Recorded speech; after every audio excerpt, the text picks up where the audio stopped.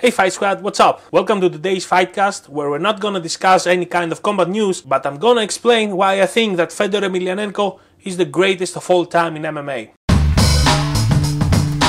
Fedor returns to the sport this Saturday and he's fighting Matt Mitrione in Bellator. Actually, before we get to the main part, Bellator released a very nice and very funny promo video that has to do with Fedor's glorious sweater of absolute victory. So, why did the glorious sweater come to fruition?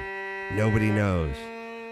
For those who don't know, Fedor's legendary sweater first appeared in a press conference before his fight with Andrei Arlovski in Affliction in 2009. He was standing between Oscar de la Hoya and Tito Ortiz, and they both were, really nicely suited up, and he stole the scene with his extreme casualness. Then he knocked Arlovski off his socks and a legend was born. He wore it again before the Brett Rogers fight in Strikeforce and knocked him out too.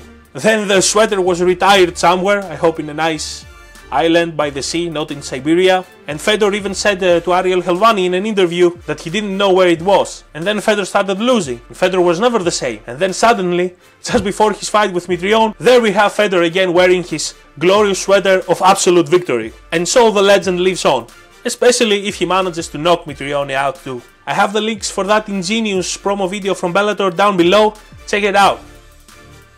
Now, in another video by Bellator, we see Fedor Emelianenko going in to sign the contract to fight Mitrione, and former UFC welterweight champion GSP is there, and we see him actually kneeling in respect to Fedor. And I know GSP is a very down-to-earth guy, he's always really respectful, but he wouldn't do that to anyone else. And that's why I'm here, and I want to try to explain to you guys why I think Fedor is the greatest of all time in MMA.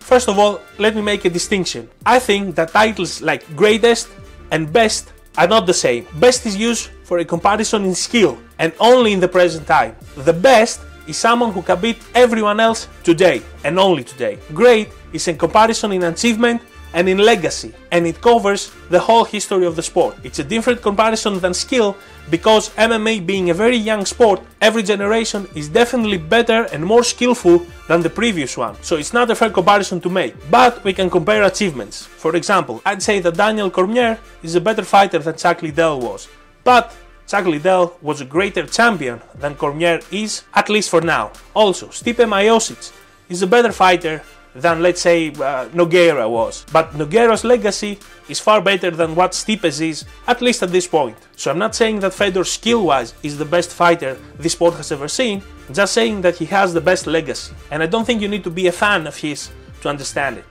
Every fighter has a peak, which usually comes when he wins the world title at the best organization. A title in Bellator is not the top peak. A title in UFC is a top peak. Then, as he defends that title, the peak grows longer. And since defending a title is actually harder than winning it, the more you defend, the longer you stay at the peak, the greater your legacy. I know some people slight Fedor because he never fought in the UFC, but you have to know that Pride back then had the best heavyweight division in the world, better than UFC's. And a couple of good fighters that UFC had, like Randy Couture, Tim Sylvia and Andrei Arlovski, two of them actually lost to Fedor in a very spectacular way, and Fedor beat them when they were still at the top. Arlovski was number 2 in the world when he lost to Fedor. Fedor was number 1. Tim Sylvia was at the top 10, I think maybe the top 5, and the way he beat Tim Sylvia, no one had done it before. So Fedor was defeating the best heavyweights in the world, and he did it for 8 years in a row. That's his peak. I'm counting from his win against Heath Herring in 2002, when Fedor was actually the outsider, until his loss to Fabricio Verdum in Strikeforce in 2010. So Fedor's peak is 8 years and 22 fights. Anderson Silva's peak started when he beat Chris Lieben in 2006 until his loss to Chris Weidman in 2013. That's 7 years and 16 wins. That's obviously great, but it's still less than Fedor. And I know Fedor had some fights that were not top quality competition, but you can say the same of some of Anderson's opponents. Irving, Cote, Luther, and so on. Besides, the more you fight, the bigger the risk you get from getting caught in something. Either it's a strike, either it's a submission, exactly like GSP did with Matt Serra. Since we're talking about GSP, his peak was 6 years and 12 fights. You can add a year, maybe a couple of fights from before he lost to Serra, but still it's not enough to beat Fedor. Now, John Jones was great, and he was going up there, and he was ready to break all records, and he did great, but we all know how he shot himself in the leg. Someone might say that Jones is better, because he only fought top contenders. Yes, Jones only fought top contenders, but it's not like Fedor didn't fight all the top contenders of his time. He fought and beat them. Then he fought a couple of, freak fights, let's be honest. But even if you can add extra value from a freak fight, you can say that he never got caught in something that knocked him out and put him in submission. Example, when he survived Randleman's slam of death.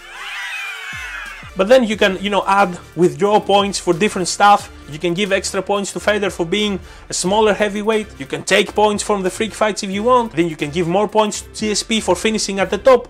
But you can take points because his peak was broken by the Matt Serra loss. You can give extra points to Anderson Silva for fighting in a bigger weight class, but then he didn't finish at the top. There were other issues, as we all know. Someone will have points for one fighter, someone will have points for another fighter. I don't think you can actually distinguish between them this way. The big differentiator is the length of their peak. Fedor's peak was the biggest, no pun intended. There are of course other greats out there.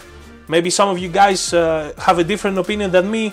Maybe you think someone else is the GOAT. I'll be happy to hear your opinions. Leave them down in the comments below. Tell me who you think is the best.